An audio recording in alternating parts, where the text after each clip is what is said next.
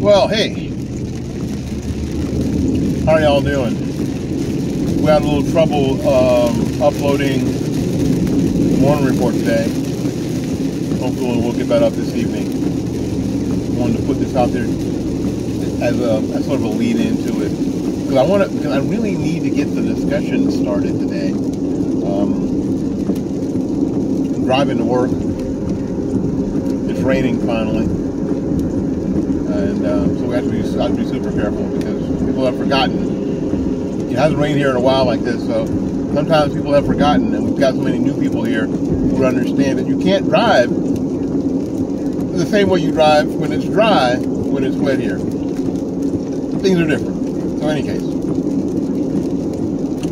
this morning we did two stories. The first story is about Nancy Pelosi.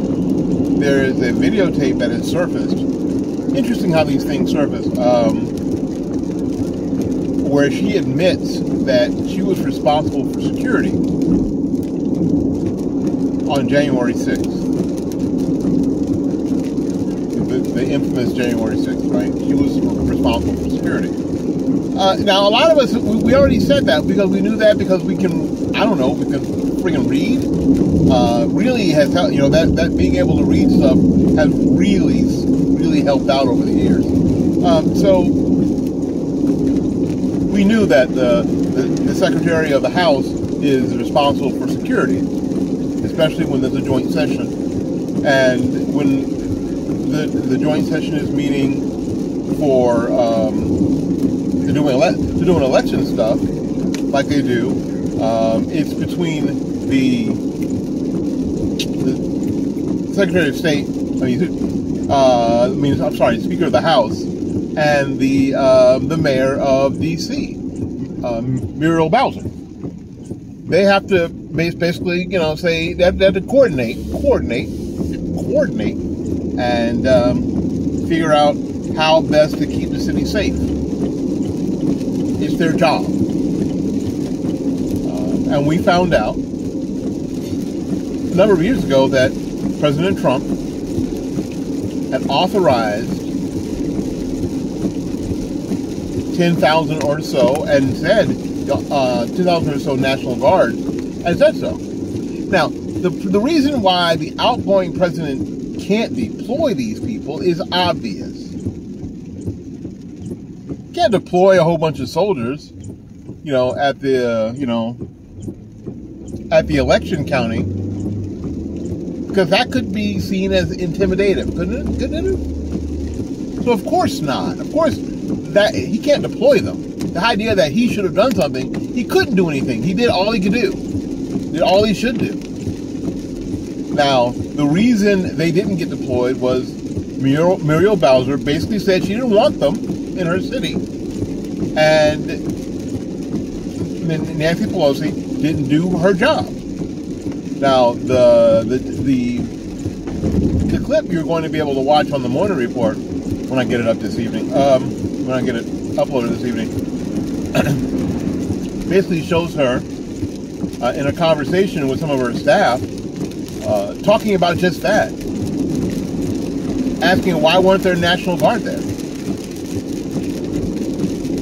She's not happy, because she knows that she's going to have to take responsibility for it. Fortunately for her, the spin machine and the hate Trump machine was really rocking at that point, and they just moved the focus to you. They moved the focus to the people who got caught up and did stupid stuff, when you should have just stood there, held your sign up, chanted your slogans, and stayed your ass out of the Capitol. But you didn't. And here we are. So, do I think anything's going to happen because of it? No, not at all. Not at all. It won't have. I don't think it'll have any bearing on any case in America. Unfortunately, there have been people who have been behind bars since that day. and people who've been in bars for near a couple of years now. So I don't think it's going to have any influence at all on any of their cases. So in a way, it's an empty victory, but it's something that we need to note. That's for sure. All right. Anyway, the second story we talked about was there was this woman who followed this other woman and her 3-year-old around Walmart while holding a kitchen knife. It looked like a kitchen knife. Now, you may have already seen the video. I am not going to show the video on my platform. I am not. I don't think there's any reason for showing that video. If you want to watch it, it's out there. You can see it. In any case, so she follows them around what I think is a Walmart, and then she decides to, she follows them outside, and as the mom is loading groceries into the car, this woman begins to stab the 3-year-old. She stabs repeatedly the 3-year-old, and then when mom turns around, she begins to stab the mother. Yeah. Now, some of you want to turn this story into something other than it is, and I don't want to let that happen. Some people's reaction on Twitter was immediate. Golly, if the races were different here, people would be rioting in the streets. Maybe they would, maybe they wouldn't. I don't know.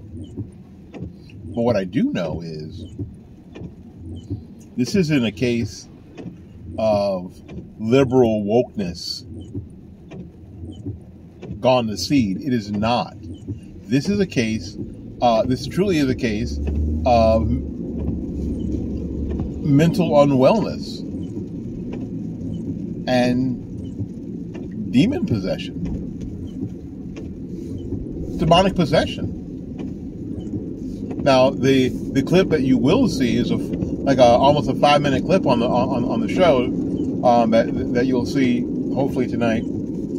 Is this when the woman who is charged with these crimes, the little boy did die. So the woman who's charged with the crime is having her charges read to her in open court, and her reaction. And that reaction has got a lot of people upset. And frankly, if it were the reaction of a sane, lucid person, I'd be upset too. But it clearly isn't. It is clearly the reaction of a person who's insane and demonically possessed. And if you don't believe in demonic possession, watch the video, especially, watch the morning report, and especially at the end where I show you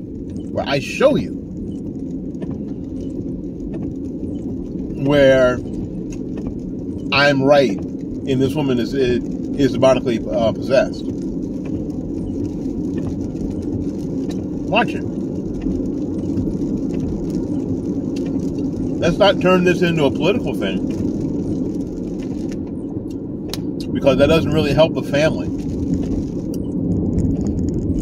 And especially the woman who watched her 3-year-old baby get stabbed to death in the parking lot of a Walmart. Think about that horror. Think about how easily you'd never be the same. Most of us would have a psychotic break at that point. Most of us would have some sort of psychotic break. You'd never get, some people would never get through it.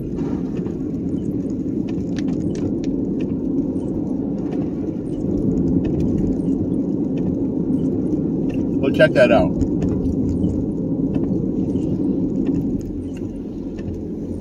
It's probably going to be at least, it is about 4 o'clock Eastern Daylight Time now. When you see this, it's going to probably be another 6 or 7 hours from now, maybe 10 p.m., 11 p.m. before the morning report for the 11th of June is available. But I just wanted you to check it out and be aware that it is coming. All right. We seem to have picked a safe route to drive in the rain, and we're almost there. So until we see you again, go out there and learn something, love somebody, and for goodness sakes, y'all take care of yourself. We'll see you when we see you.